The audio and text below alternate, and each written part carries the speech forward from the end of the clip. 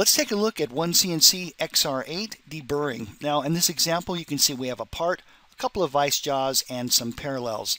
Let's take our cursor, head over to the Command Manager, go into Model Toolpaths, and select Deburr. From here we're going to specify a tool, and in this example I'm just using a 1/8 diameter ball end mill. All my speeds and feeds look good, so I'll click Next.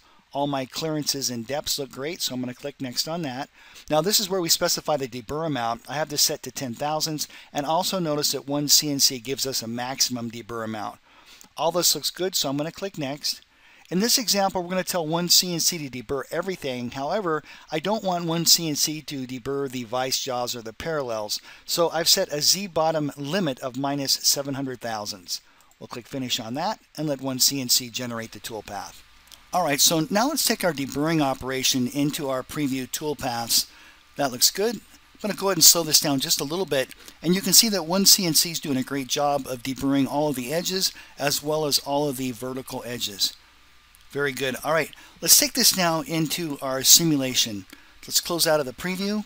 We're going to select Simulation, and I'm going to use some solid models I created earlier for the stock, and here we go. Alright, I'm going to zoom in just a little bit.